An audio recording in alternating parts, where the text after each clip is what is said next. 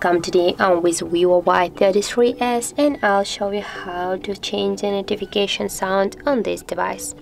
So first you should go to the settings app and just now go to the sound section.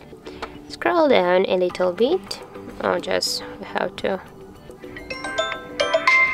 enable our ringtone button. And now as can you hear right now we got a notification ringtone that's at the moment the encounter, and just to select one from these available ringtones, just click on the ringtones and that's way. And also we got here the custom ringtones. You can just tap here, and if you got some custom ringtones or music on your device, you can select one from this one.